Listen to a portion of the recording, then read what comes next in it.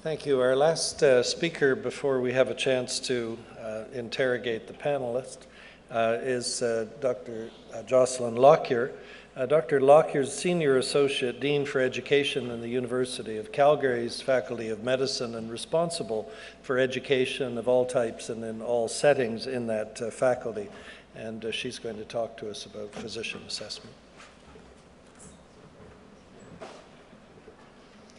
I'm going to talk about two programs. One, the PAR, or Physician Achievement Review Program, which is a multi-source feedback program, and then our most recent program, which is the Physician Learning Program.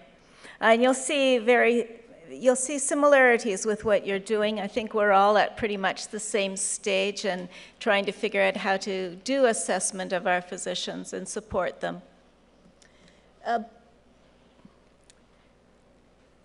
I can get this to work. Perfect. So I'm from the province of Alberta, which is right here. There's two major cities, Calgary and Edmonton. They're about the same size, about 1.2 million. And the two medical schools are fairly comparable. We both have the same undergraduate class size, although our curriculum is a 3-year curriculum, theirs is a 4-year curriculum. We're both probably running about 70 residency programs in different specialties, and at the time we started the Physician Learning Program, both had continuing medical education departments.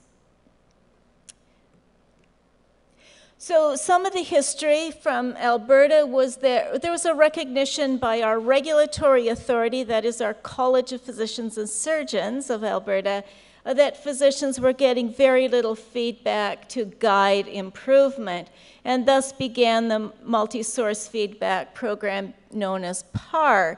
The college stumbled a bit. They couldn't quite get it together. They approached the University of Calgary to help them develop the instruments, because in continuing medical education, continuing professional development, we had some expertise in needs surveys. We also had the only scanner in the province in the mid-90s. So thus we're eminently qualified to handle data, right? Yeah, I know. But the universities were engaged not only with the instrument development, but also with some of the conceptualization of the aftercare and a program for those physicians who were flagged to serve on committees. So the program is set up so that every physician would have multi-source feedback every 5 years, that it would be questionnaire-based. As Dr. Farmer mentioned, roughly it's 8 colleagues, 8 coworkers, 25 patients who each provide data, very discrete and different questionnaires for data provided by each of those groups. And the focus is, if you take the CanMeds roles, much more on communication, collaboration, professional, although there's some aspects of scholar and medical expertise. But it's set up deliberately so patients address questions around communication, professionalism, where coworkers, that is nurses, psychologists, would provide data about communication, collaboration, professionalism, but not medical expertise. So there were seven different suites of instruments developed for major specialty groupings. Remember, Alberta's a small province, 3.5 million people, currently about 8,000 physicians. So there was no way the regulator could develop unique instruments for each of the groups. And the questionnaires address items that can be observed, because in multi-source feedback, the most important thing is not to have people guess at answers, but to have people selected to address questions that they actually can answer because they've seen that behavior. So you can see that there's a range of items. Clearly on the anesthesia instrument, I think they have about 11 items on the patient questionnaire. It's a pretty brief encounter while the patient is awake. And in fact, when we developed the instruments for lab medicine and radiology, they did not end up with a patient questionnaire. They ended up with a peer questionnaire, and then other physician questionnaire, and then a coworker questionnaire. So there's some variability. If you're interested, all the instruments can be found on the PAR website. Whoops, it's actually that's wrong. It's par.org.ca, sorry. And what we found over time was that about a half of the physicians reported making changes in their practice. The changes tended to be things that were in the physician's control, and included things about stress as well as communication. But things that were harder, at least as tested in the first 3 months, were less likely. So if the physicians had to negotiate with their colleagues to buy new equipment for the office or new, better phone systems, more after-hour coverage, something like that, that was less likely to be happen. And most of the physicians felt that they got valuable feedback. Over time, though, while PAR still exists, every physician does participate. It was recognized that this was not a terminal point, but the physicians needed much more focused data about their clinical practices. And my counterpart at U of A, I was Associate Dean, Continuing Professional Development at the time. My counterpart, Chris DeGara, a colorectal surgeon, and I identified the need to get physicians better data about their practice. We recognized that CME courses, while laudable and lots of fun to do, really didn't give you much in the way of gain, and there was certainly evidence that care could be improved across the province. And so the physician learning program was born to provide feedback to physicians about their practice, identify opportunity, and with the intent that it would help them identify opportunities for professional development. And the idea was that we could use provincial data, either data collected at the point of billing, or within the hospital system, or within some other data collection system to help the physician. So it ended up that we were able to negotiate, physicians negotiate their fees through the Alberta Medical Association with the government. The Alberta Medical Association stepped up to the plate, and as part of their negotiations, in addition to fee-for-service, they also negotiate other benefits. We became a benefit.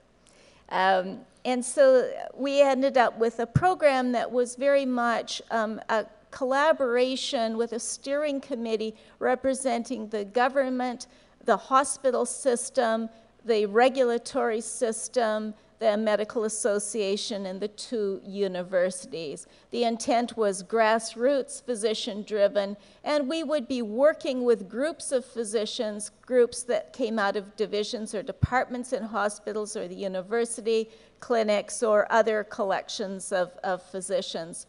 So essentially the plan is, the global plan, although there's variability, was that a group would identify something they wanted to figure out about their practices. They would work with the office to conceptualize the program. We would get it approved by the steering committee. It would have to go through ethics, because often they would want to be able to publish it, but also we wanted to be sure that it was done appropriately. The work then became, okay, can we really find the data to support this question? Because, you know, people can dream up any kind of question, but sometimes the data just doesn't emerge very easily.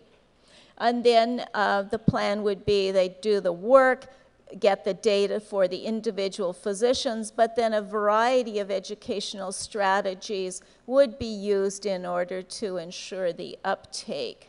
And then you do some process of remeasurement. So that's the general procedure. One of the first projects that was undertaken was to give family physicians data about their practice. We had this vision that if physicians were better informed about what they were actually doing and seeing the services they were providing, then they could say, oh, gee, 40% of my patients are women between 20 and 40. I better hop to the plate and go to those continuing medical education courses.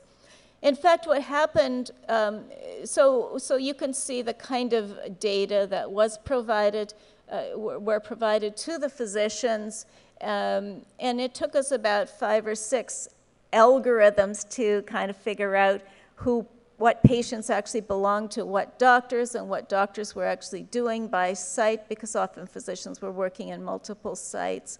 But once we got that, we sat down, the physicians had an opportunity to sit down with somebody and just review their data, peer physician, and try to figure out what the data meant to them, how they might use it. Unlike our dream that this would help them with CPD, in fact, what it did was it helped them figure out what they were doing in their practice, how they might modify their practice, how they might focus their time or scheduling patients better. But I think it did help them understand their practice. The other project that, because remember, this is all project-based, another project that was done was the pediatric anesthesiologists in our children's hospital, about 15 or so of them wanted to look at their tonsils and adenoid surgery using hospital data. So then we were able to mine the data in their hospital. And the part of the, after they got their data, they had morning rounds for an hour. It was led by a physician, and then they had a slide presentation, and I'll show you some of the components of that. But at that presentation, each physician had their own report, and the presentation reviewed how they came to the data and then what the group had done in terms of performance. They used eye clickers. I'm sure you've used clickers where, you know, A, B, C, D, you know. And then they had some Q&A to get people to share their thoughts publicly with their peers and I guess to come up with a plan for the next phase. So just, they had some data about procedures, and you can see in the top, oh, here, there's me, because the physician would have his or her own data, and then they'd have some comparators. So they got some information about the procedures that were done. They looked at airway and endotracheal tube stuff. They looked at induction types and how they did compared with the group. Looked at inhalational agents, because that was important, I guess, to them. Rates of medication use, the types of medication. And then, as I said, they had a conversation using eye clickers, so there'd be some level of anonymity where they could could look at, I'm surprised at my rates of X in comparison to my colleague, and talk about whether they were a 1 or they weren't surprised at all, or whether they thought the data was consistent, whether the data contained surprises. So they had a discussion.